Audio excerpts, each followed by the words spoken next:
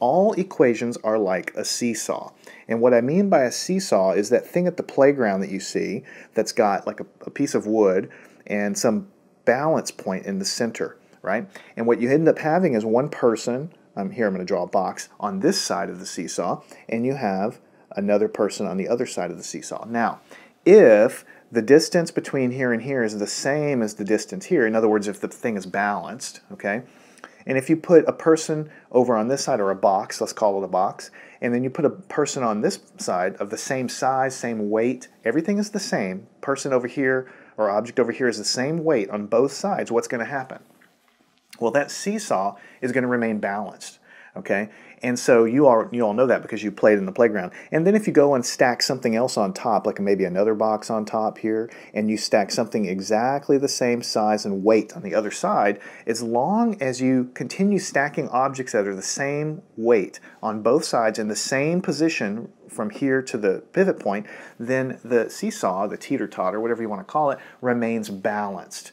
Okay, so you can basically do anything you want to both sides of the seesaw as long as you're doing it the same thing to both sides, and then that seesaw remains balanced. The reason I keep saying this is because equations are basically the same thing.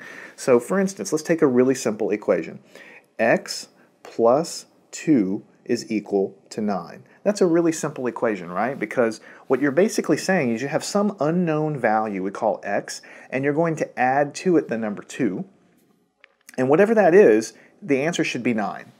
Okay, so you need to look at equations and start thinking, what is the value of x? How do I find the value of x that satisfies this equation? Now this is really, really simple equation.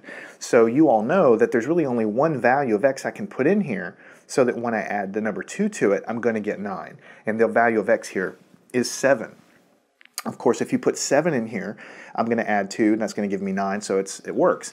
If you put any other value of x in here, it doesn't work at all.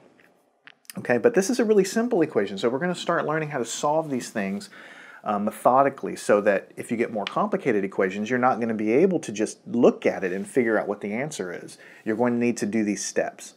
So why did I spend the time drawing this over here? It's because this equation has an equal sign, and this equal sign is kind of like the balance point here. What it's saying here is that everything on the left of this equation is equivalent to or balanced with everything on the right side of this equation. So the number one thing you need to remember about equations is just like the seesaw here. You can add or subtract anything you want to the left side of this equation as long as you also do it to the right-hand side of this equation.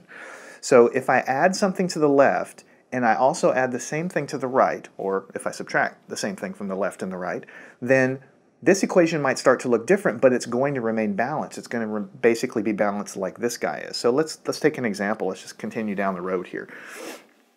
Let's say that I'm going to take the x plus 2 on the left, and I'm going to add 1 on the left-hand side. Now, if I'm going to do that, then algebra tells me the rule I'm trying to teach you is you have to do it to both sides. Do you see how the x plus 2 is just from here, and the 9 is from here? All I did was I added 1 to the left, and I add 1 to the right. And I'm telling you that as long as you do the same thing to the left and to the right, then this equation remains balanced and it remains valid.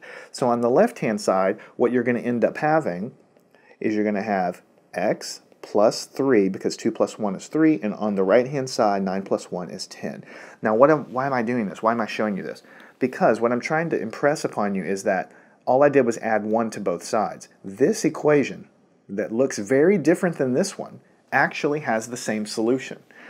X plus 2 is 10. What's the value of x? X must be 7.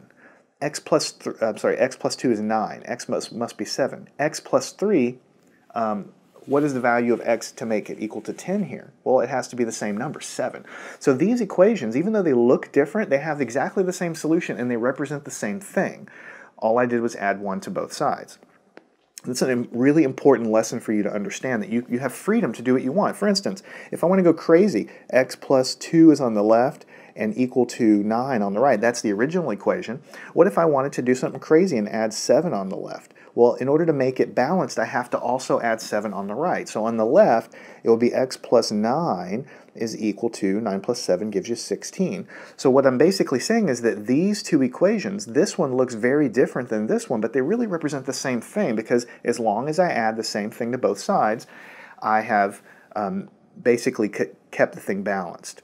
All right, let's just do another real quick one here. We'll just kind of crank through here. What if I had x plus 2 equals 9? That's the original equation.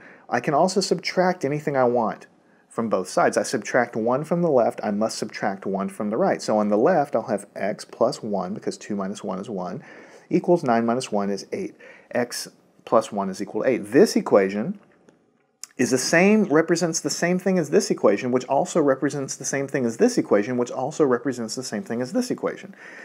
Okay, we'll just kind of crank through here a little bit. And then finally, if I have x plus 2 is equal to 9, I can do anything I want, right? So let me subtract 2 from the left, and I'll subtract 2 from the right. Now this is an interesting case, because on the left, what do I have? The 2 minus 2 gives me 0, right? So this guy just gives me 0. So on the left, what I have is x plus 0, I'm not going to write it down, is equal to, and on the right I have 9 minus 2, and that gives me 7. Now look at this one. This one looks a little bit different. See, here we added something to the left and the right, we got kind of another equation. Here we added something to the left and right, we got another equation. They're all the equivalent, but we got sort of an equation looking thing. Same thing here. Here we did something where we subtracted 2 from both sides, but we got x is equal to 7. What this is telling you is x, the unknown value, is actually equal to 7. So we've solved this equation. The answer to this equation is 7, right? And no matter which version of this equation you look at, the answer is always going to be 7. Look, if you put 7 in here, you get 9, which checks out. If you put 7 in here plus 3 gives you 10, that's correct. If you put 7 plus 9 in here, that gives you 16, that checks out. If you put 7 in here plus 1 gives you 8. So see, I told you all these equations were exactly the same, and they are. So why did this work? Basically, in order, we're going to kind of cut to the punchline now. In order to solve equations that involve simple things like addition and subtraction like there, you always want to do the opposite. So the original equation that we started with was x plus 2 is equal to 9, right? So let me write that kind of over again here.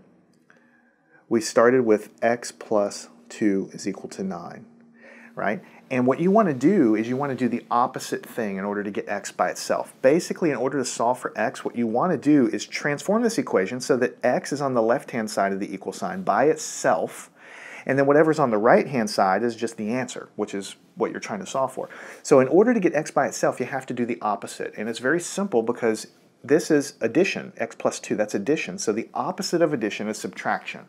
And the opposite of subtraction is addition. So in order to solve simple equations like this with addition and subtraction, to get x by itself, you have to do the opposite thing. So over here, this was adding 2, so all you do is you subtract 2 from both sides, which is what we did. We subtracted 2 from the left, that's going to kill the 2 and get rid of it.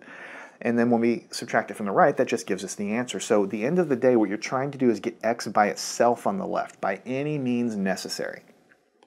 All right? So that was kind of the long-winded lecture. Now let's solve just one more quick problem in this section to get the hang of it. What if we had the variable t minus 2 is equal to 7? Now remember, we want to get t by itself. That's the unknown value, right? We don't know what t is, but we also know that t has a 2 subtracted from it. So in order to get t by itself, we have to do the opposite. This is subtraction. What is the opposite of subtraction? It's addition. So what we're going to do is we'll have t minus 2 is equal to 7. We can do anything we want to both sides. We choose to add 2 on the left and add 2 on the right. And the reason we do that is because when you have on the left, you'll have negative 2 plus 2, which gives you 0. You all know that now. So on the left, you'll have t by himself is equal to 7 plus 2, which is 9. This is the answer to this equation. There's only one value that works, and if you take this value of 9 and stick it in here, 9 minus 2 does equal 7. So you can always check your answer, stick it in there and make sure it works. So I'm going to close this lesson down now. We're going to go to the next section and solve a bunch of additional equations to give you practice.